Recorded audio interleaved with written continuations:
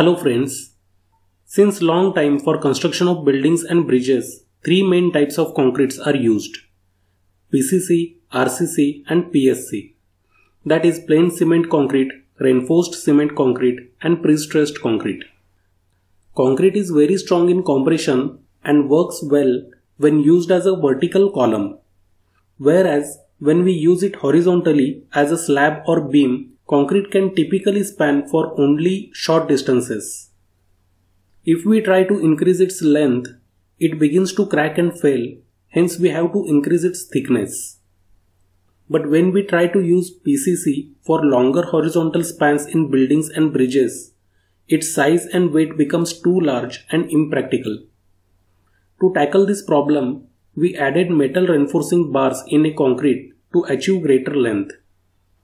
As a result, reinforced cement concrete became an important structural material for bridge construction. Even reinforced concrete has a limited capacity to span distances before cracking and failing under stress. Hence, a new system of concrete is experimented for treating concrete to increase the span length even further with less weight. The system is known as prestressed concrete. To understand prestressing, look at this concrete member.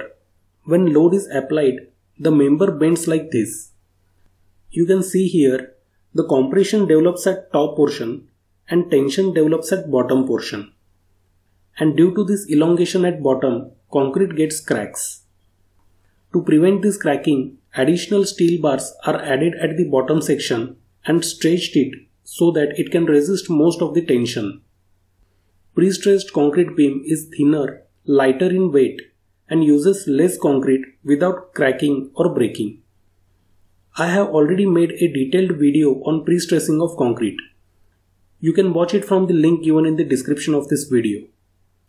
Prestressing can be done in two ways. One is pre-tensioning and another is post-tensioning. So in this video, we will discuss the differences between these two methods. So let us start. Concept.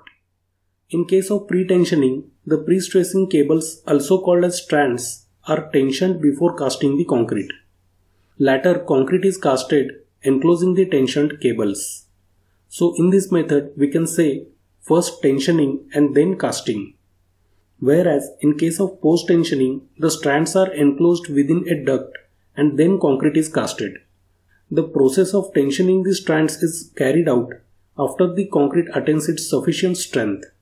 So in this method, we can say first casting and then tensioning. Where it can be done? Mostly pre-tensioning is done in factories, hence it is suitable for precast construction works.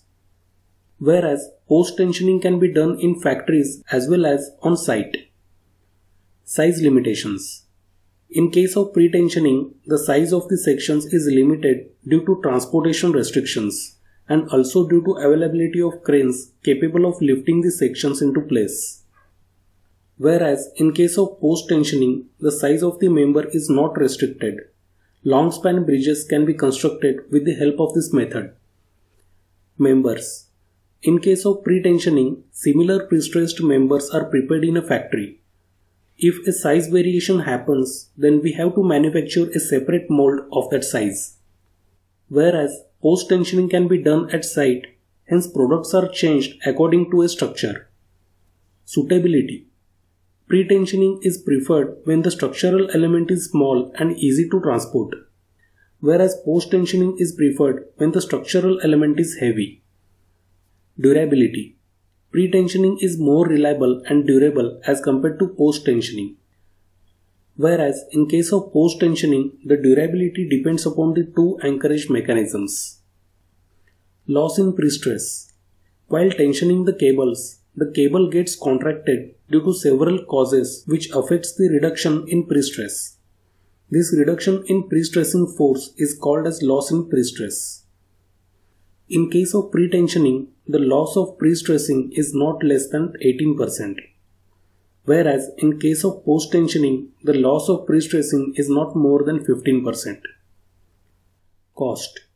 Pre-tensioning is cheaper because the cost of sheathing is not involved in this method, whereas post-tensioning is costlier because of use of sheathing. So friends, see you in the next video. Thanks for watching.